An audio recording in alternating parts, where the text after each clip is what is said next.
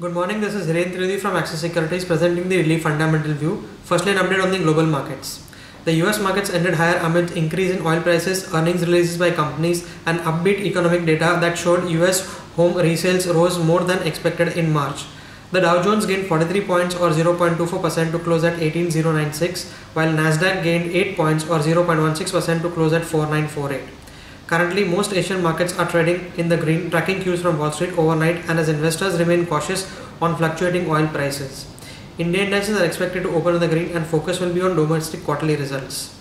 Currently, Nikkei is trading higher by 1.95%, while Hang Seng is trading higher by 1.42%, and Singapore Nifty is trading higher by 0.40%. Coming to the key announcements to watch for, India's crude oil import bill nearly halved to $64 billion in 2015-16 as compared to $113 billion in 2014-15. The Road Ministry targets laying over 40 kilometers of roads every day in 2016-17. Some of the key results that will be declared during the day are Hindustan Zinc, IndusInd Bank, Cient, Supreme Industries.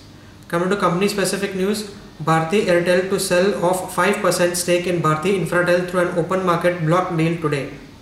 Wipro reported a net profit of Rs 2254.3 crores in Q4 FY16 as compared to Rs 2286.5 crores in Q4 FY15. The company also announced to buy back shares worth Rs 2500 crores. And lastly, Tide Water Oil will reportedly acquire UK-based Price Thomas Holdings for £9.59 million. Thank you.